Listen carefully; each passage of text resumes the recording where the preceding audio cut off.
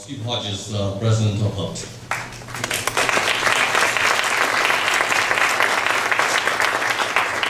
Hi, welcome to Hult, welcome to tonight's event. My name is Dr. Stephen Hodges, I'm the President of the school. I'm sure for many of you this is the first time you've been to the school or even heard of the school. So let me tell you a bit about it. Hult is the world's first global business school.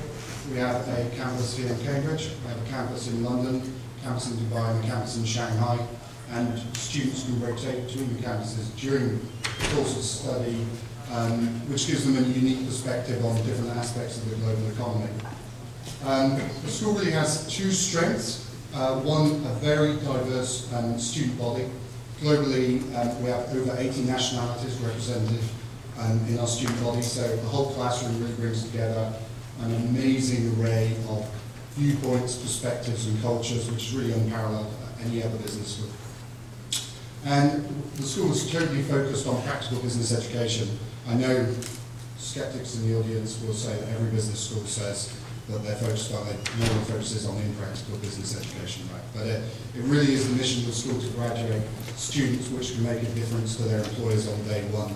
And we do this, firstly, all of the Hult faculty not only have to have a strong academic background, but they also need a track record in industry, either as a senior executive or as a consultant, which means that they're not just teaching textbook, they're actually bringing real-world experiences back into the classroom to help the students. And the curriculum itself emphasizes action learning, so all MBA students are required to complete a consulting project as part of their MBA program as a sort of capstone exercise to really bring the lessons to life. So I'm delighted to welcome you here, delighted to co-host tonight's event. I think tonight's topic really fits with the mission and objectives of the school.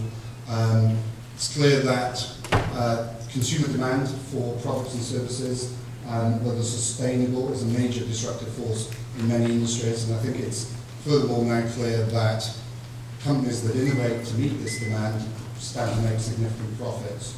And so in essence, sustainability has moved from saving the planet to a major economic opportunity for individuals and corporations.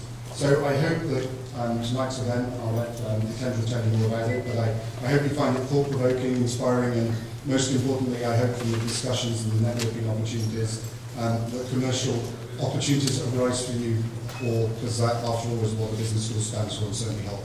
So welcome, and over to you, Kendra.